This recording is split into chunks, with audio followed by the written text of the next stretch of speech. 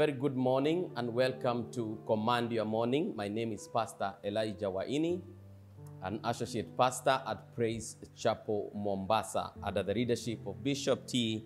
Naro. And I must thank God for this opportunity, even as we share the word this very morning. But before we do that, let's bow down for a word of prayer. Our Heavenly Father, we thank you and we bless your name. Thank you because you are our God and our Father. You are our faithful King. And Father, besides you, there is no one else who can compare or measure to you. We thank you this morning because, Lord, this is the day that, Lord, you have made for us to rejoice and to be glad in it, O God.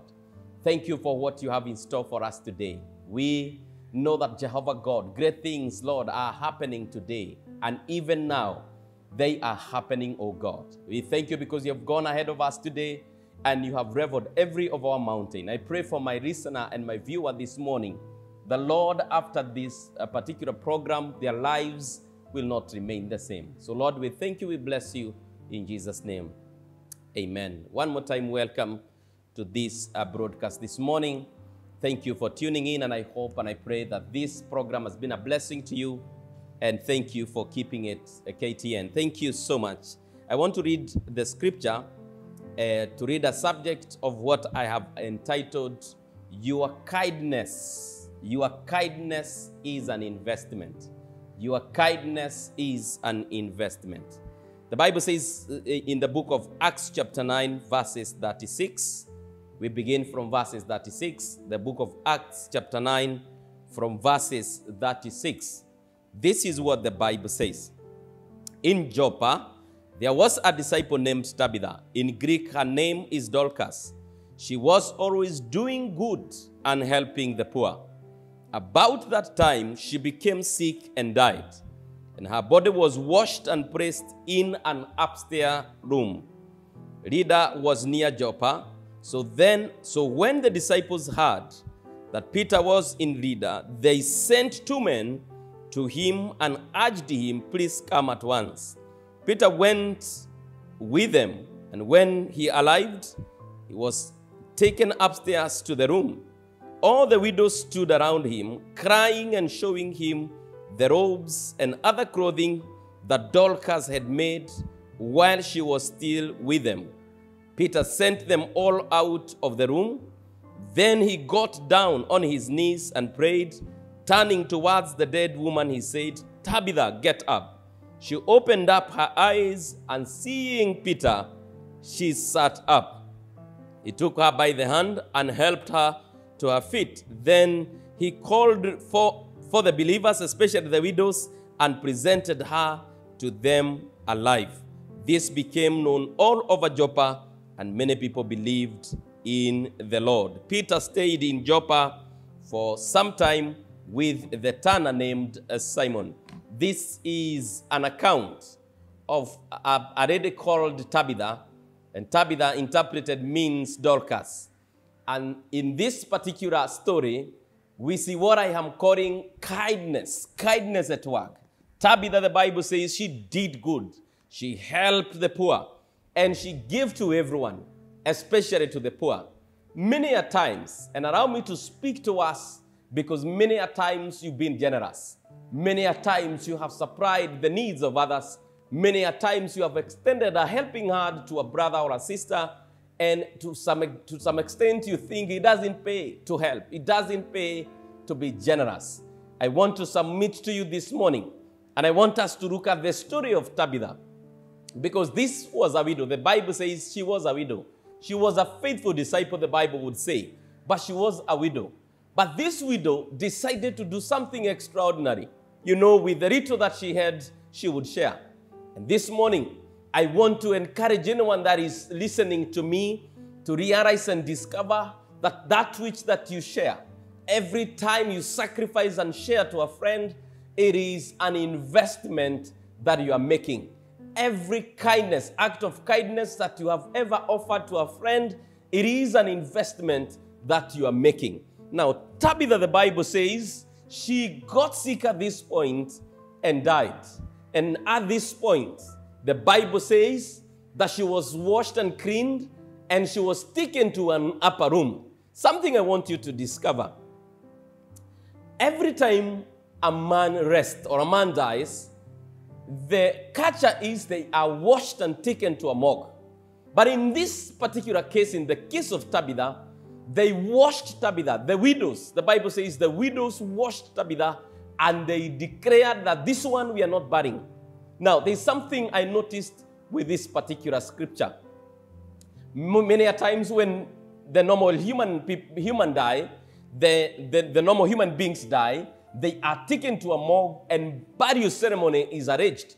And as fast as they can, there are even religions that, you can't even stay for 48 hours. You are buried within 48 hours.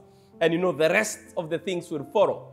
But in the case of Tabitha, the widows are saying, this particular one, we cannot bury. Why are they saying that? Because as we will realize, they discover that, on this particular one, we must exercise faith. Tabitha cannot die now. The Bible says they sent for Peter because Peter was nearby. And when Peter came, Peter is taken upstairs. What meets Peter upstairs is amazing. There are widows holding sweaters and they are telling Peter, I am paraphrasing, we are ready to bury Tabitha. We are ready to bury this one. If only you can show us who will be doing this to us, who will be doing these kind acts to us, who will be doing sweaters for us, who will be supplying unga for us, who will be supplying, that which that we need will be helping us, will be helping our children. If only you can give us a replacement of Tabitha, we are ready to bury her. I believe Peter looked at that, looked at the sweaters, kind of sweaters the widows were holding, and Peter discovered this one is irreplaceable. This one we cannot replace. I came to challenge you that sometimes in your hour of need, there are people who will start guard and fight for you. You helped them when you didn't even think. You sacrificed when you didn't have. And you chose to be a blessing to them. There's a time you will be requiring support. There's a time when you will be in need. And God will bring in people and say, this one cannot suffer as we watch. This one helped my son. This one helped my family. This one helped my business. My business was almost sinking. And he came through for me in my hour of need. I will stand up for them. I will declare, that this one cannot close their business. I will stand with them. In your place of work, there will be an hour where you being fought. And one person that you helped will say, I saw them conspiring. Somebody standing in and saying, I saw them conspiring. And this man has done nothing wrong to deserve this kind of a judgment. People will begin to fight for you. Your case will begin to be fought for you. When you are not doing anything effortless, people will begin to fight for you. The case of Tabitha is unique. The case of Tabitha is amazing. These widows are telling Peter, we are ready to bury her. But show us who will be doing the kind of acts Tabitha was doing. I want to challenge you as I challenge myself, that in the area of giving, in the area of supplying the needs of others, it is always an investment. In the first place, it seems like you're wasting out. It didn't work for Tabitha until she died. She kept on, doing the sweaters. She kept on helping. She kept on doing good. She kept on caring for the widows. Until Tabitha died, that is when her kindness is paying off. The thing is, while Peter was looking at this, he discovered, the Bible says, Peter went with them. And when he arrived, he was taken upstairs to the room. All the widows stood around him, crying and showing him the robes and other clothing that Tabitha had made while she was still alive. Peter sent them. Peter discovering that this is a unique case. Peter discovering that on this one I'm not winning. Peter discovering that on this one I must exercise my faith. Peter sent them out and he calls Tabitha from the place of death. I have in the previous preach on this subject, and I have told people, most of the time, and I have asked this question, who would stop my burial? I have asked this question. If I was to die today, who would stop my burial? What are the kind of acts that I am doing? And people in a burial site, they cry for different reasons. Some will cry because, you died with their own. And there are many reasons why people cry in a burial site. But who would genuinely cry because I had touched their lives? And this is the word. Let's begin and continue to touch people's life by supplying their needs, as small as it is, as much as it is. Let's carry on the lesson of Tabitha. Carry on the legacy of Tabitha. And say, despite my inadequacy, I don't have enough years, but I will share the little that I have. But I will share the little that I have. And the Bible says, when this happened, Peter discovers that, on this one, I must recall her from the place of death. This one cannot die. It is not yet time for Tabitha to die. She can't live now. How am I going to still convince these people that God loves them, while God has taken the one that they love, while God has taken the one that has supplied for them many years? And you know what? The Bible says Tabitha was resurrected. And the Bible says she was given back to the widows to continue doing the acts of kindness. The Bible says in verses 41, he took her by the hand and helped her to her feet. Then he called all the believers, especially the widows, and presented her to them alive. This became known all over Joppa, and many people believed in the Lord. This is it, and this is interesting. That sometimes when you help people, sometimes you can even help people who will not even say thank you to you. Sometimes you can help people, and you are left without anything. In seasons where you are called out to share, you may give out to people. You may give out to men and women who may not even come back and tell you thank you.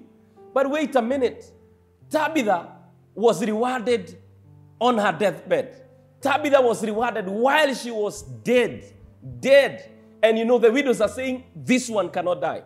Maybe for all the time, Tabitha was doing the robes. Tabitha was doing the sweaters. She never imagined that these widows would stand for her. These widows would vouch for her. But the thing is, her good acts, her kindness, which was an investment, she kept on investing. She kept on depositing. She kept on depositing. And then it came a time for her to reap every of her investment. And I can tell you, for Tabitha's case, it paid big time. For Tabitha's case, it came through, and God paid her handsomely. It came through for her. Tabitha was repaid in a big way. And I want to submit it to you this morning. Sometimes we do good. Sometimes we help men. Sometimes we help people out there.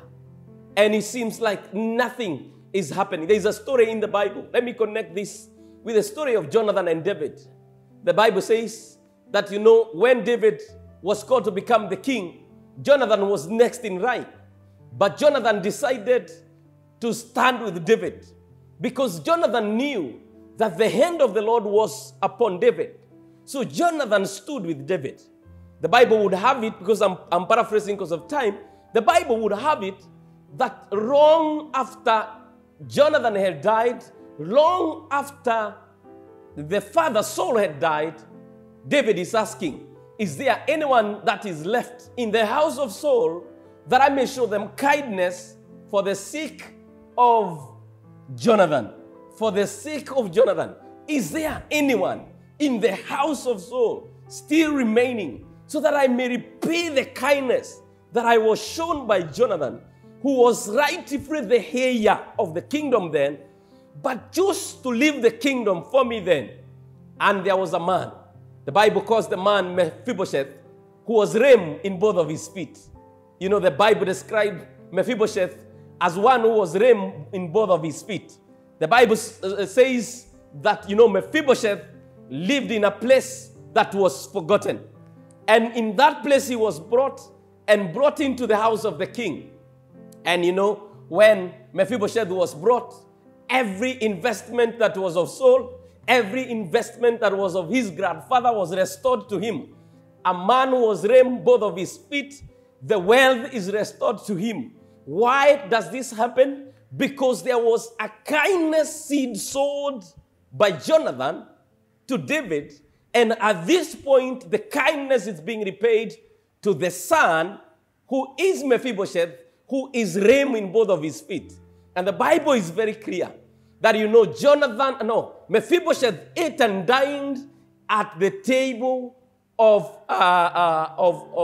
David at that point. He fellowshipped, he ate there. And all the servants of the servant who was serving Saul became his servants after that. The Bible is clear that, every good act that we do today, and I want to submit it to you, every good act that you are doing right now, it is an investment. You are making an investment in due time. The Bible says, let's not get weary in doing good, because in due time, we shall reap a harvest if we do not give up. Every good thing you are doing now will pay handsomely. It is an investment you are making.